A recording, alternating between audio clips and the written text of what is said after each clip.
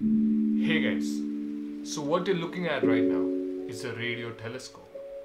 It was built in the 1960s at the Bell Laboratory to keep an eye and detect the satellites in orbit and even balloon satellites that were sent. After the job was over, two astronomers took over the telescope to do radio astronomy. Before starting the observation, they wanted to check if the telescope was working fine. So they started taking readings and they found this.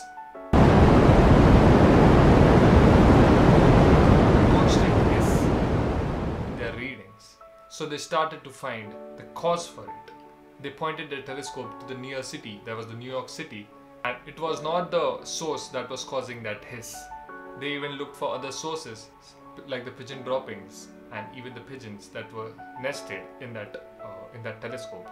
They cleaned all that stuff out.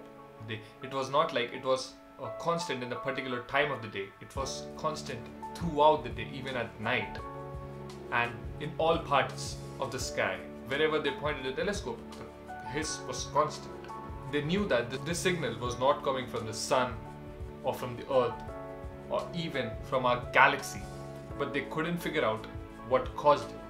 During the same time, Robert Dicke, Jim Peebles, and David Wilson were working on the Big Bang theory at Princeton University. And Robert Dicke suggested that so the temperatures and pressures in the early universe were such that atoms could not exist.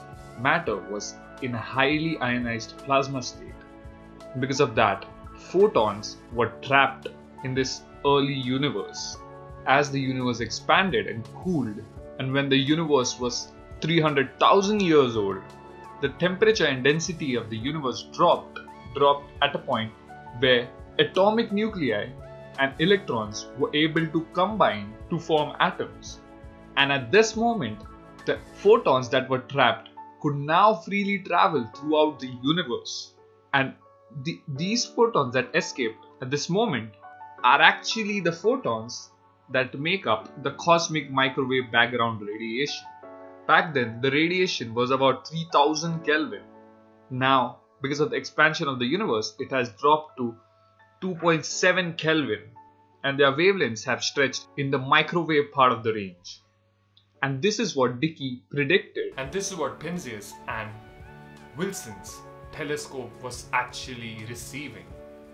They didn't realize it until a friend of theirs pointed out about this research that Dicke and his colleagues were doing.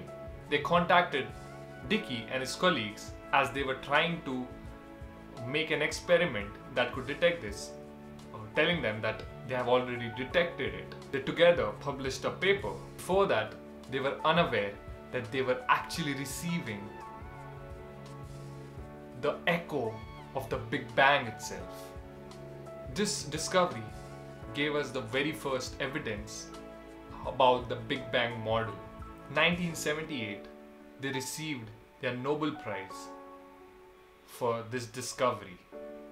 And this is how they accidentally discovered the beginning of our own universe. This is Bob Wilson of Bell Laboratories. The noise you're listening to in the left channel is noise from a radio astronomy receiver on the 20-foot horn reflector antenna. This is the original instrument with which Arnold Penzias and I discovered the cosmic microwave background radiation in 1965. That is all for today.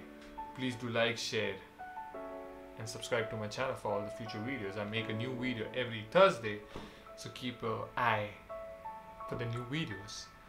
And as always, stay curious, stay awesome.